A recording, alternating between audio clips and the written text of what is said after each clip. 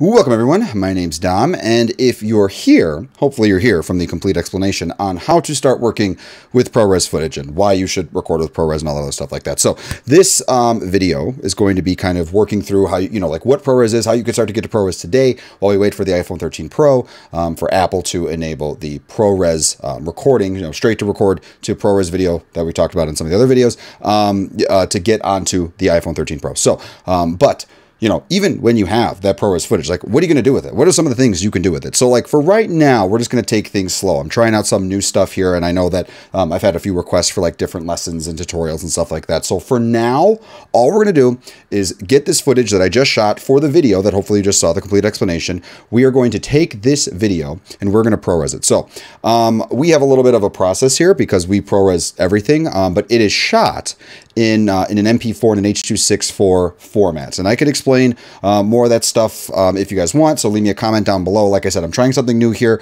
so I am more than happy to expand into more detail in the future. We'll see how you guys like this stuff. So, but we have this footage here, and I want to ProRes it. And the reason I want to ProRes it is because I need to... I want to start editing, right? Obviously. So what we're going to do is, since my camera, my 70D, breaks footage up, and that's actually not uncommon, I guess, for DSLRs, but since it breaks the footage up, I use this as an opportunity to stitch the footage together. So what that means is, since I have all these broken chunks, and I know I'm going to encode this whole thing into ProRes, effectively what I do is I combined it, and then when I send it off to go get rendered, which for now I'm just going to do right on the computer, we have a little like rendering Mac Pro that's set up. If you've ever seen that on my desk behind me, you look out for it. It's like a shiny tin can.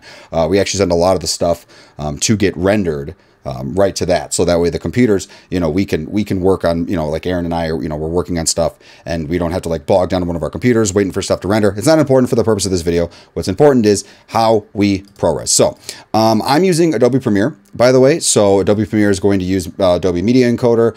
So your mileage may vary. However, when encoding into ProRes, as long as you know how to encode and some of the parameters that to look out for, you will definitely this should translate to most video software as long as you have access to it. So okay, so the first thing that we're going to do is, since I have this sequence here, I want to do a quick check, make sure that these frames are lined up. And you can see that even though this is MP4 and H.264, like my iMac is like whatever, like a 9-core or something or other, right? So like I'm going to have, I have the horsepower to run this stuff, but this is 1080p footage, right? So like in 4K, and I might be able to load up some 4K footage here. Okay, so I brought in some 4K footage here that was shot on the GH4. And if we look, we can see here that my scrubbing performance has gone down significantly. And you could see the difference is just, and this is on 1/8 quality here, right? So if we put this into full, it's actually not doing too bad. But you can see here it's hitching and stuttering. If we look at here, this is 1080p. So we can see this file here. This is ProRes footage, okay? And I can even show you here, where is it? Properties, here we go. So if we look at the properties, we can see, and hopefully I can zoom in on this, that this is, come on, where are you? Here we go. Created with Media Encoder. Let's see, it is, here we go, Apple ProRes. So we can see here that this footage is Apple ProRes. And even though this footage is Apple ProRes and still in 4K, like the performance is better, but it's still hitching a little bit. And I'm going to explain to you how we're going to fix some of that too, because the biggest thing here isn't the rendering performance. This becomes a network traffic performance thing. But we're going to get more into that here in a second. So let's go ahead, let's get started. I'm not worried about this footage being in here. So you have your footage. Let's use this. So we're going to export media. And then we have our Windows Media Encoder exporter thing here. We can export directly into directly with what's it called, with Premiere. So there's a lot of settings here you gotta factor in. But Apple has a really good page, and I'll go ahead and I'll put this link down in the description below that you can check out. It's a very brief overview on what settings, which particular ProRes that you're going to use for your footage based on what it is. And we can see here I end up using 422, which is great for anything that's 1080p at 30 frames per second, which is exactly what I record in. Right now, you can go up and up and up and get some really high quality stuff, but there's a few things you want to keep in mind, right? You want to keep in mind your bit rate, because your bit rate is going to influence how large your files are, right? So, and again, if you have like alpha channels and if you have a bunch of other stuff, if you're using HDR and you're using 4K or 8K, like all this stuff is great, but these files can get huge. So one of the things that you may want to look into is possibly a network storage or some kind of cloud storage, you know, some kind of external, something to keep your footage on, because the stuff gets massive. This is not stuff you want to keep on your machine. You want to edit it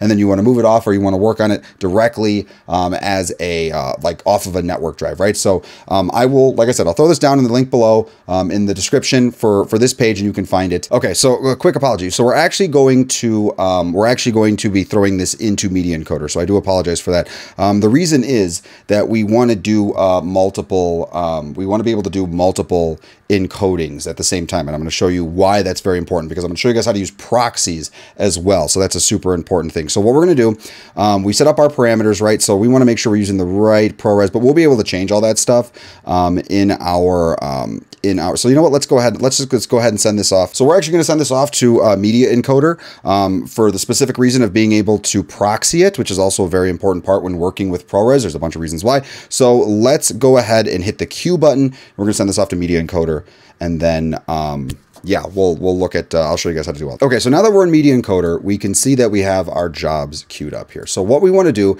is, I already have a preset for my ProResing. So in Media Encoder, one of the cool things that you can do is you can preset a lot of this stuff in your preset browser. So you want to mess around, but you can effectively, if you know that you're going to be shooting with a specific camera in a specific way, you can kind of, you know, just do all the work beforehand. You'll end up saving yourself a whole bunch of time. And there's a bunch of settings in here. So like I said, I can go through in more detail if you guys want, how a lot of this stuff works, what the settings are for, answer a lot of questions, hopefully for you guys, you know, to help get you through this, because this stuff can be very overwhelming. But you can kind of get a look here. I'm using 422 HQ. I'm basing everything on the source footage that goes in, and that is it. I'm not using maximize render quality. I'm not using any other stuff like that. Now, what we want to do is we want to add an additional output. And so what we can do here, one of the cool things about Media Encoder is that we can encode things in parallel. So we have the same footage all getting encoded at the same time in the same way. So what we can do is we want to also attach a proxy. Now on the Apple website, I believe it mentions, if I can get to it, why can I not get to it? What is going on? There we go. Okay, so it mentions proxies down here. And what's nice about proxies is that you effectively get like the ProRes experience, but it's very small, right? It's not lossless. The purpose of a proxy is effectively it attaches itself to your footage that you're actually going to be rendering your final video with. But Premiere, or whatever software you're using, if it uses proxies, will use that footage instead for video editing. And it's really nice if you have very large file assets like 4K and stuff like that. It's really nice because it's a smaller footprint, so it will use up more file size because it's not like small, right? It still has a decently sized bit rate, but not nearly as big as true ProRes. You can attach this to whatever you want, and you're going to get much smaller files, and you're going to be able to save yourself a whole bunch of time and performance and what have you, and headaches by using proxies. So we use proxies kind of for everything. And it's nice because especially if you're running, you know, a network drive over Wi-Fi or anything, or you don't have a very fast network, like proxies are small, so it's much easier for the computer to run. So what we're going to do is we're just going to go ahead and we're going to run this guy now, and then I will see you guys as soon as it's done. Okay, so we're back, and the footage has been ProResed, and it is ready to be worked on. So what we're going to do is we have a proxy, right? So we want to see how we want to attach a proxy. So if you right-click any footage, you can attach proxies right there. You're going to hit the window. You're going to hit attach. If you have the file names set up in such a way that you basically have whatever your file name is, and then at the end of that file name, it says proxy, Premiere is pretty good at kind of creating that link. Basically, like if the file name is one thing, and then you have your proxy set up so that way the file name is the exact same as the whatever the source you want to call it, but it all just ends in like underscore proxy. It can like bind all the different proxies. So if you have like multiple chunks of ProRes footage that you did all at once, that's a really quick and snappy way to kind of link it all together. But now that we're here, what we're going to do is we are going to kind of look at what we have here. So if we compare the two here, let's take a look. So the first thing I want to do is, where is it? Properties. There we go. Okay. So the file size here, we could see here, this is 31 gigs. And I believe this footage is like 20 minutes, right? So this is 31 gigs for the file. And the original files themselves, I think collectively were like 4 gigs each. That's like 4 gigs, 4 gigs, 4 gigs. That's all. It basically doubled it, right? So when you're dealing with 4K or higher frame rates too, like that can go up, right? If you have alpha channels, if you have HDR, if you have all that other stuff like that, like you're just gonna see like massive storage stuff. So we end up keeping all of this stuff on our network drive, and then it's cloud backed up and all that other stuff like that. So now that we have our proxy attached, we're gonna go ahead, we're gonna make ourselves a new sequence from this clip. We're gonna put this here. So now we can see here that we have the ProRes footage, right? And it's one big chunk, and we can scroll, we can scrub, we can do all sorts of stuff to it, right? Like if we really wanted to, we can start adding a bunch of effects. And what's nice is that because it's so, just like I said in the video, because it's so, not like it's because it's so not encoded, the computer can spend more time in real time rendering whatever effects that you put on it, right? So if we do something like this, and then we expand it, all of this stuff has to be rendered in real time on this footage. So we can throw all of these effects on here, and we can see, especially when doing stuff like warp stabilizing on B-roll, this is going to save you a bunch of time, because that's less decoding that that Premiere or whatever it is you're using, After Effects, has to do in order to be able to like work with the pixels. So we could see here, we could do all this stuff like that. And look, I mean, it's still running. Like if let's add some rotation on this too. So let's do this, and we can see here, like, look, it's still running. We're still getting decent performance here, which is it's just crazy to think we're running all of these different effects. If we were to start throwing color on there, really messing with, let's see how much we can mess this up here. Let's see. No, I don't want curves. Actually, yeah, give me that.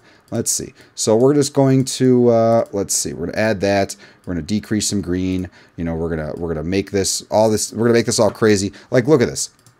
If we were to add another wave warp to this, we can get really freaking weird with it.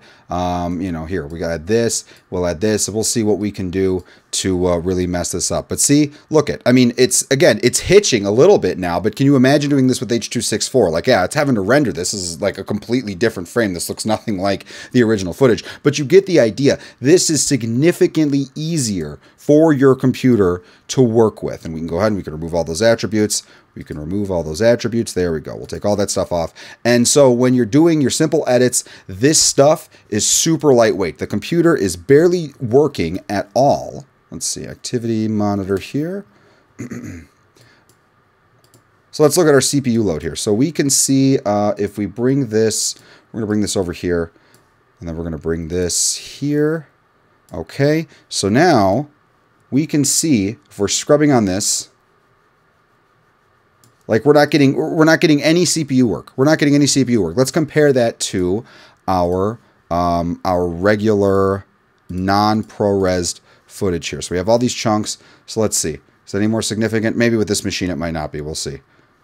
No, I'm not seeing, it's like a difference of like 1%. So that might be, just this particular machine. But I have worked this same method on less powerful machines, and the difference, especially when you have like multiple pieces of footage, is significant. So right now this is probably nothing for this machine, right? But when you have multiple camera angles and multiple visual effects, this stuff will add up, and you will be just amazed at how much better your editing experience and workflow can be. So guys, that wraps up this tips video. I know we didn't get a whole lot into the editing stuff like that. I just kind of wanted to show you how to start working with ProRes. Eventually, when the iPhone 12 does get ProRes, you'll just be able to just dump this stuff right onto your server or right onto whatever and start editing it right away. Make some proxies really quick if you need to. And yeah, it's super duper awesome. So let me know any questions you guys have down below. Get yourself subscribed, get yourself commented, all other stuff like that too, if you want to see more of this kind of content, because I really like kind of doing this kind of stuff. So and I'll keep throwing them into the tips and what have you, or maybe I'll do like complete tutorials, whatever you want to call it. So this is phase one. So again, guys, if you like this kind of stuff, let me know down below. If you have questions, let me know down below, and I will get working on, if there's enough momentum built up in this, I will be sure to make more content like this. So thank you guys so much for checking it out. Please share the video, like all that typical stuff I say in the normal videos. And as always, talk to you soon.